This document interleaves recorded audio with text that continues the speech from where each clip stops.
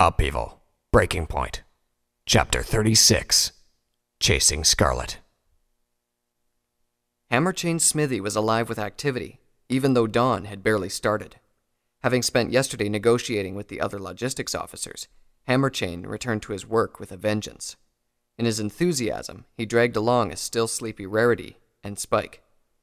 With leather and cloth repairs not yet coming in, he had seized the opportunity to teach Rarity on how to forge her first knife. Thus, the clanging that came from his smithy did not come from his practiced strikes, but from Rarity's first awkward attempt at metalworking. "Put some more spirit into those hammer strikes, Rarity," Hammerchain said. "That's not how I showed you, unless you're trying to make a comment on my forging." "I'm sorry, Hammerchain," Rarity answered with a barely suppressed yawn. Though the lack of sleep left her sluggish and partially inattentive, she was surprised by the ease by which she maneuvered the heavy hammer. True to what Prince Torado had said, all she needed was to stay in the barrier lands to eventually attune herself to its magic. She wasn't growing by leaps and bounds like Twilight was doing, but her telekinesis had all but returned to its normal strength. Now, if only her sleep hadn't been interrupted by Applejack and Rainbow Dash's fighting, she would be impressing Hammerchain. "Spirited is not quite how I would describe myself this morning, if I may say so," she added. "Half dead is what I say so," Hammerchain remarked. "What's the matter? Did you spend the entire night drinking like that rainbow-maned friend of yours?" "Certainly not," Rarity answered. "I knew I had work in the morning, and... Wait, how did you know about Rainbow Dash?" "Passed by Stormbrews on my way home yesterday. Rainbow Dash, She was the loudest pony in the barroom. Haven't seen that sort of bragging since Overcast." Hammerchain paused, as if considering what he just said. When he continued, his expression had darkened. "Tell your friend to be cautious. Flight Dreadwing doesn't take too kindly to a Pegasus who can't back her talk up." Hammerchain's remark surprised Rarity so much that she stopped hammering on the glowing piece of metal on the anvil. "Don't let that piece grow cold, Rarity," Hammerchain warned her. "Oh, sorry," Rarity replied as she composed herself. She focused on her work. The steady exertion along Hammerchain's comments snapped her out of her torpor. She looked at Hammerchain out of the corner of her eye as she continued. "Do you know a lot about Flight Dreadwing?" Spike asked. "Been working with them even before Tailwind took the captaincy," Hammerchain replied. "A lot of our bolts go to Flight Dreadwing, and most of their officers are wearing my work." "What did you mean by what you said earlier?" Rarity asked. "Is Rainbow Dash in trouble?" Hammerchain stroked his beard with one hoof. "Depends on how seriously the rest of her flight is taking her. How good a flyer is she?" Rarity fell into deep thought as she continued to work. Before she could say anything, however, it was Spike who answered the question. "She's the best flyer in all of Equestria," he said with enthusiasm. He paused when he noticed Rarity's disapproving frown. "Well, best in the Heartland, anyway," he amended. "Sounds bad," Hammerchain said. "She'd better impress, then. Otherwise it's Overcast all over again." "Might I know who this Overcast is, and what happened to him or her?" Rarity asked. Hammerchain looked genuinely surprised as he looked at Rarity. "You don't know?" he asked. "I thought that you'd be familiar with the story, since you're with Vanguard Clash and Scarlet Rabbit." Rarity shook her head. "If it's going to be a concern for Rainbow Dash, I'd like to hear about it," she said. "Me too," Spike added. He had been content with just leaning half asleep against a crate of metal ingots until Hammerchain's ominous warning. He had seen both Applejack's and Rainbow Dash's faces after their fight last night, and concern for his friends wiped away any trace of sleep. Hammerchain hesitated. Perhaps he had presumed too much by mentioning Overcast. He considered not saying anything out of respect for whatever reason Vanguard Clash hadn't said anything, but it may befall their friend as well. He believed that they should know. "Overcast used to be a Flight Dreadwing flyer several years back. He joined up about the same time as Scarlet Rabbit. He was a pretty fast colt, and he knew it. Talked up a storm whenever his flight gathered together, and he did prove it by beating most of his flightmates in races." Hammerchain gestured for Rarity to stop hammering, and then inspected the blade. After eyeing it critically, he let her continue. "You can't blame him entirely," he went on. "Reconnaissance flights encourage this sort of behavior. Trophies, insignias, bragging sessions in barrooms. Overcast shot himself in the hoof, but his flight handed him the crossbow. So what happened? Spike asked. Flight Dreadwing gave Overcast a crossbow and he shot himself? He means that figuratively, Spike, Rarity chided him. She looked to Hammerchain, silently asking her teacher to continue. Right. As I was saying, Overcast had potential. He and Scarlet Rabbit were easily the best flyers in their flight at that time. Inseparable, too. Couldn't count the number of times I passed by those two over at Stormbrews. To No Pony's surprise, Overcast eventually challenged Scarlet Rabbit to a race. Rarity lifted the blade she was working on and dipped it into a bucket of oil to cool. After an approving nod from Hammerchain, she went over to the grindstone to begin sharpening it. As she continued to listen, however, she already noted that there were similarities between this Overcast and Rainbow Dash. She listened intently now, knowing that whatever happens to this story might be a clue to her friend's fate in the Legion. How did the race go? She asked. I wasn't there when they went at it. Flight Dreadwing held it outside the fortress. From what I heard, it was pretty close for the first half. By the second half, Scarlet Rabbit pulled away and won by a wide margin. I guess Overcast got taken down a peg and had to learn a lesson on humility, Spike remarked. When Hammerchain didn't respond, Rarity looked worriedly at him. That's not what happened, is it? She asked. I'm sure it was a humbling experience, Hammerchain said grimly. Official story is that Overcast was so shamed that he couldn't show his face in Fangbreaker anymore, so he asked for a transfer to the Western Barrier Land. So what really happened? Spike asked. If official meant the same as truth, Hammerchain wouldn't have used the word. There was no sending off party, or even a goodbye from Overcast. No Pony even saw him after the race.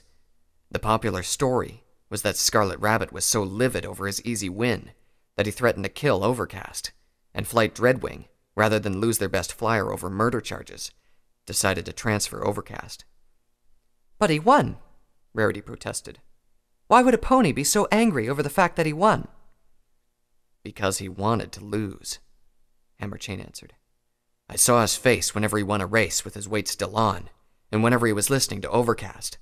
Scarlet Rabbit wanted to lose, even without his weights, and he really believed that Overcast was the one to do it. When Overcast failed, I doubt that it was a pretty sight. Spike swallowed and hesitated before asking. So, what happened to Overcast after that? From what Flight Captain Tailwind told me, he tangled with a wrath dragon down in the Western Barrier Land and burned to a crisp. Guess the transfer was a bad idea after all.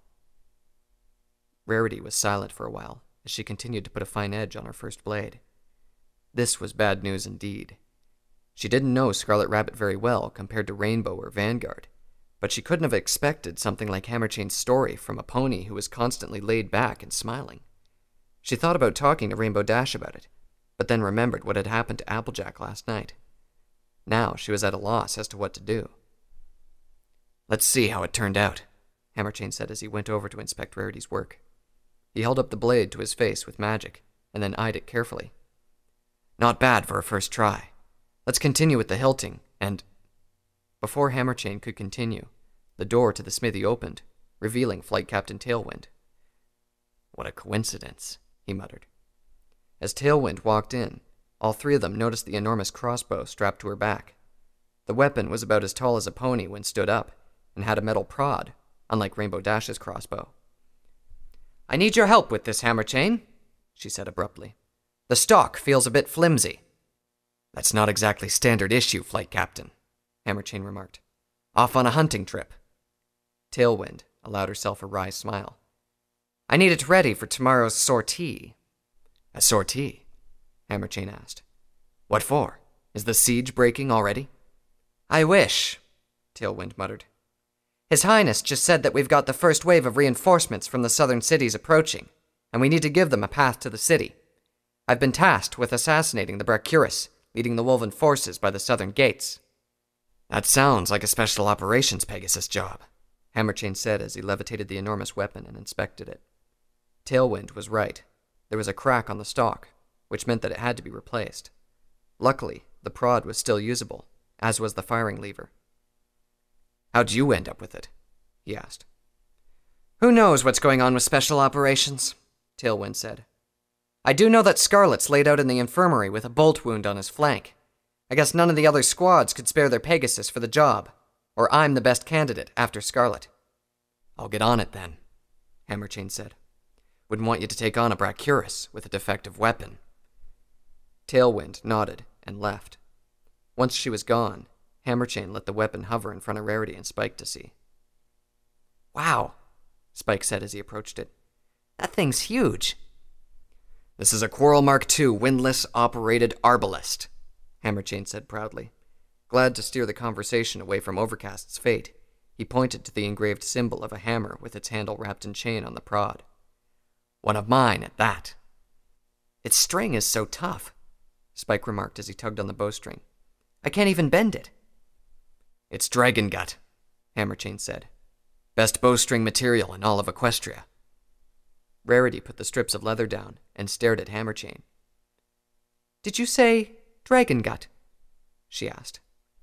Spike's eyes widened as he backed away from Hammerchain. That's right.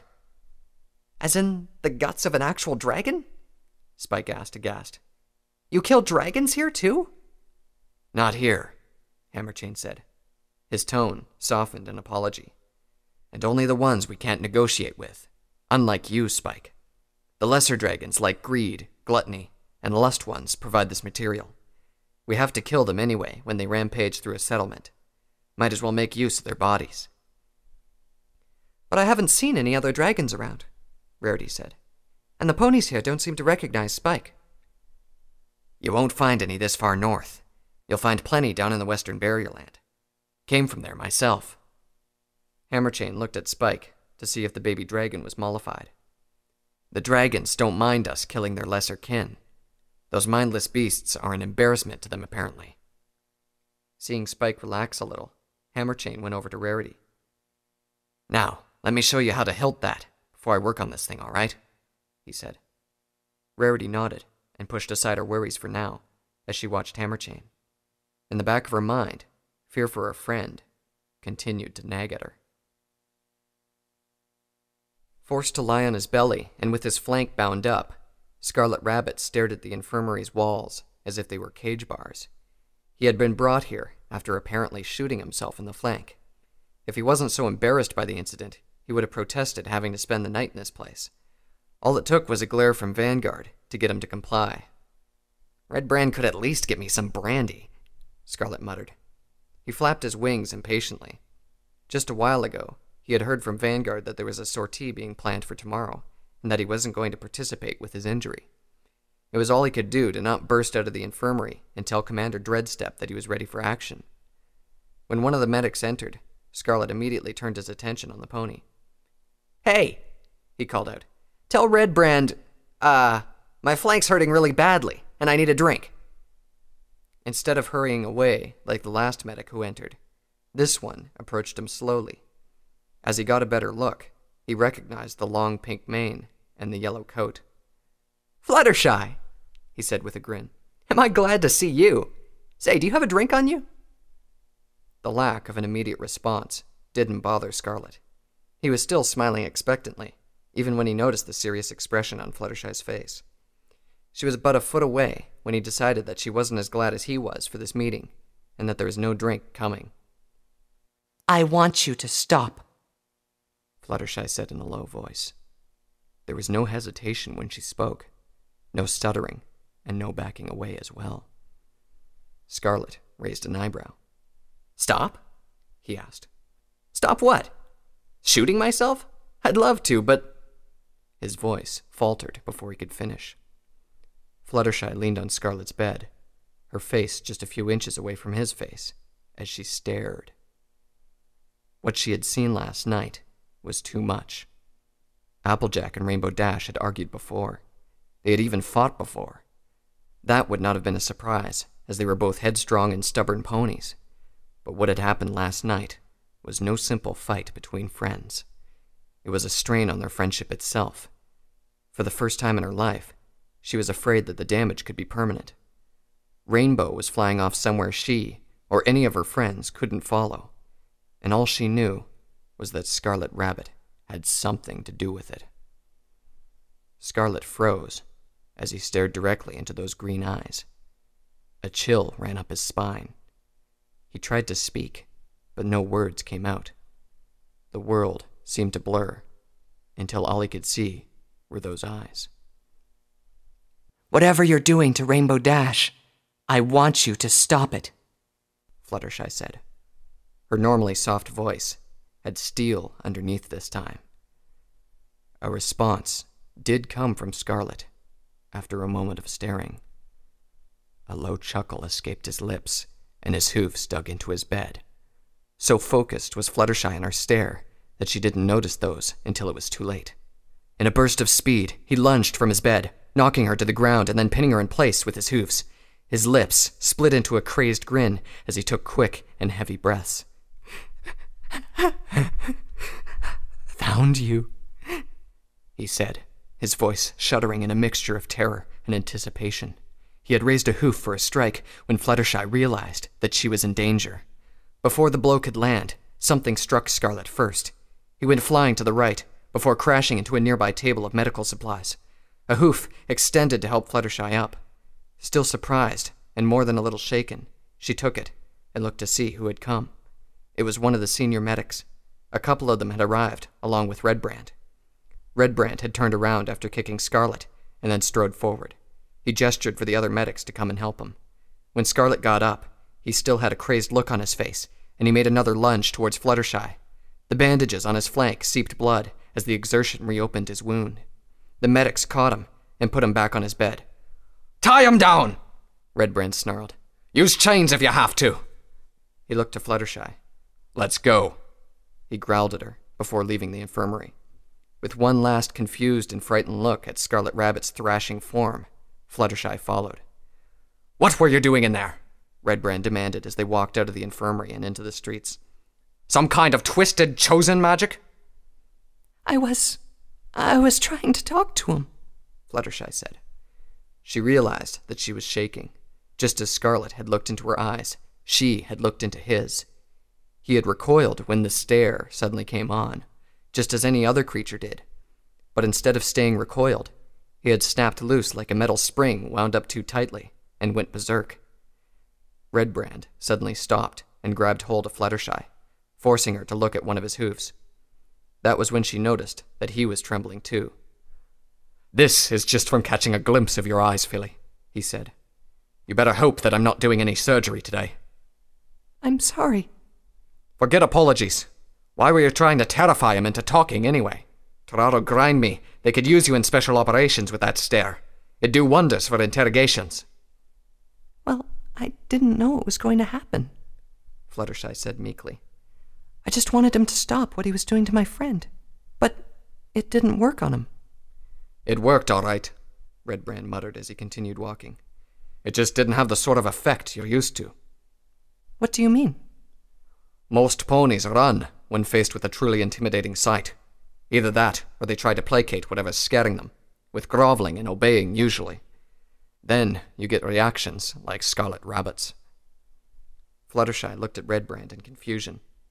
What other reaction to fear was there? She just didn't understand.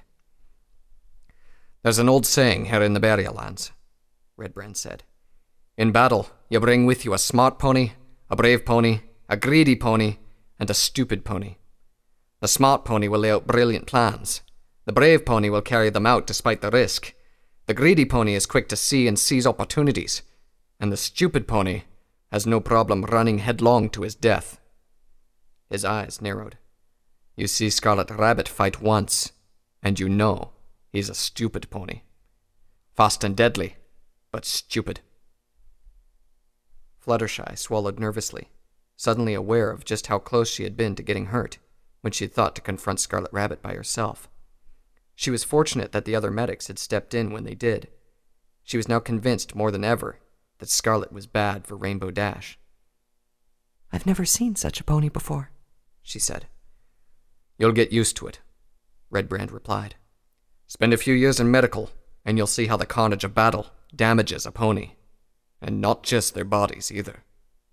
"Could it happen to me and my friends, too?" Fluttershy asked quietly. "What kind of question is that?" Redbrand answered gruffly. Your ponies, too.